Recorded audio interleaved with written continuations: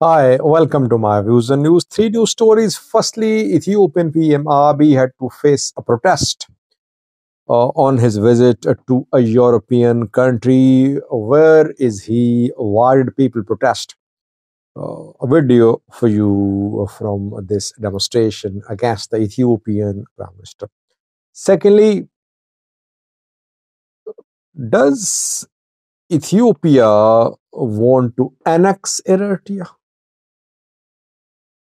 A report aired by an Ethiopian state television channel aired some content which is very controversial. It could lead to further escalation of tensions between the two countries.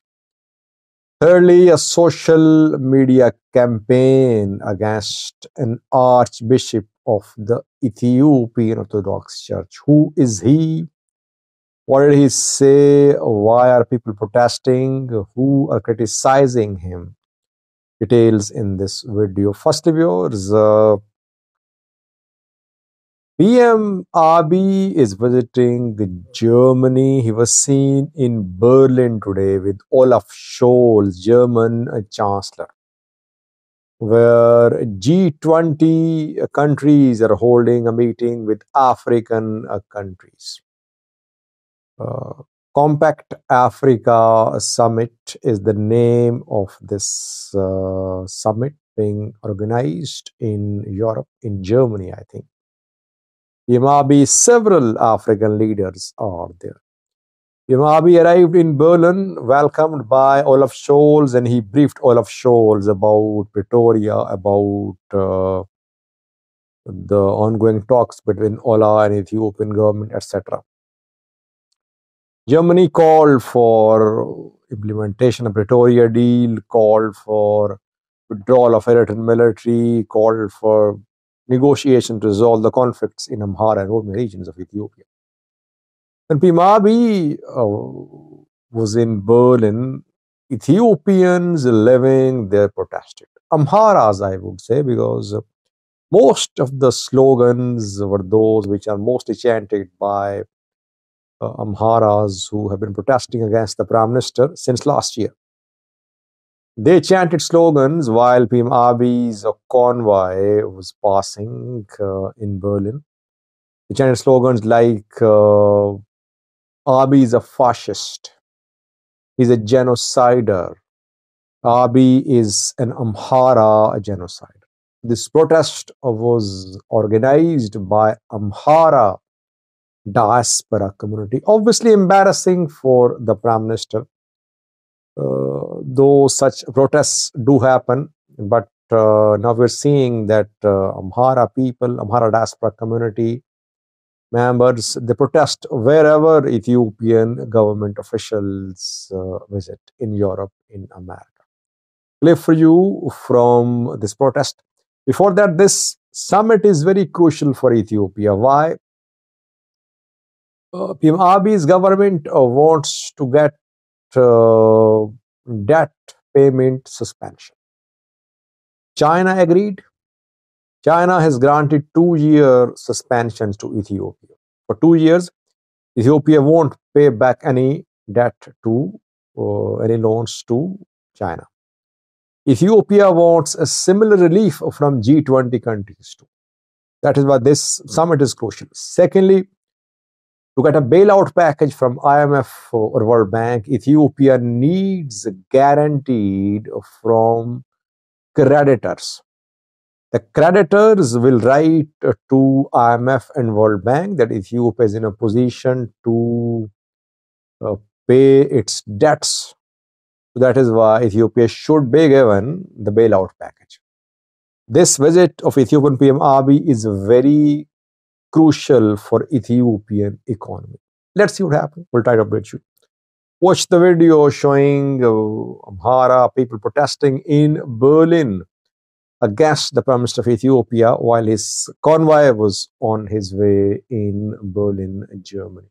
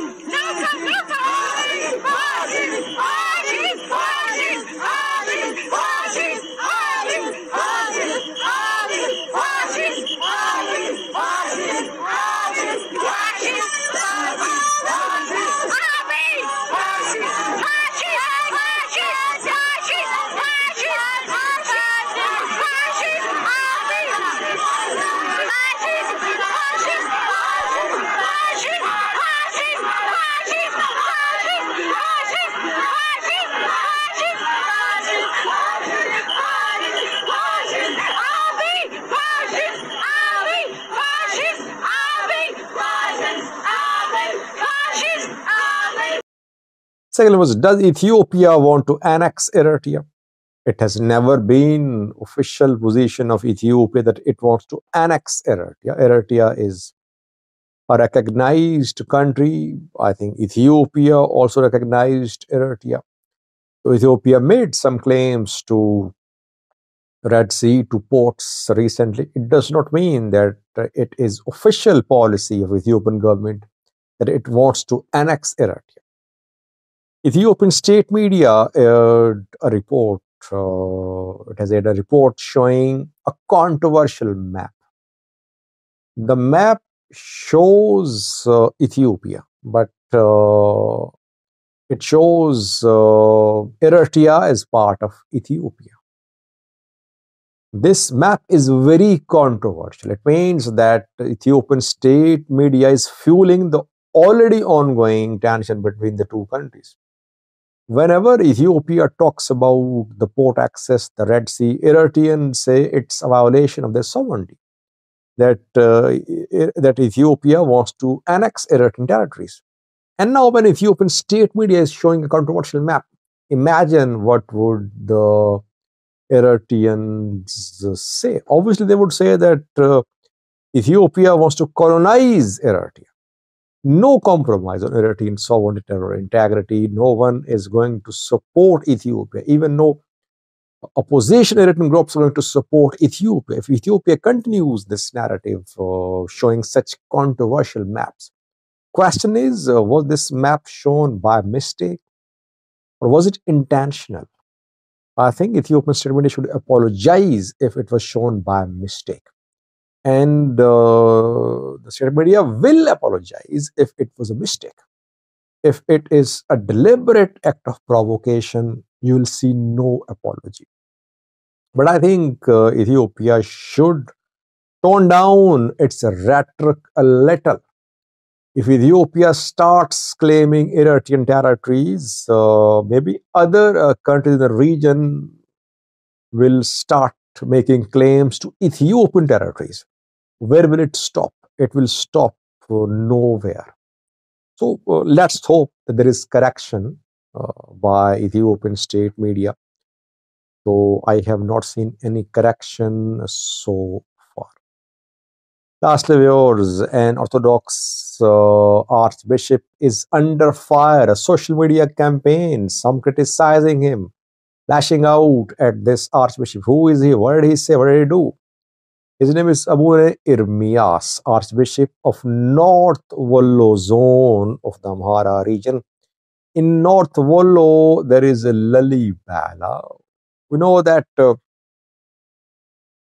Fano fighters entered Lalibela city this week. Flights to Lalibela airport were suspended. There was fighting inside Lalibela airport, inside Lalibela city.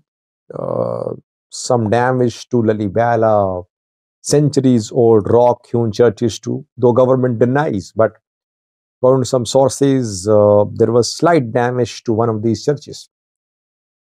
And Abune Ermias called for protection of churches. He said that Lalibela historical churches were in danger. Later, we saw that Abune Ermias appeared with Ethiopian military officers and Lalibela government officials. He and others held a meeting with Lalibela residents. And there he called for protection of Lalibela churches. In his presence, Government officials and army officials, they criticized Fano, leveled accusations against Fano. He was sitting there. He did not condemn the speech of the military officers and government officials there.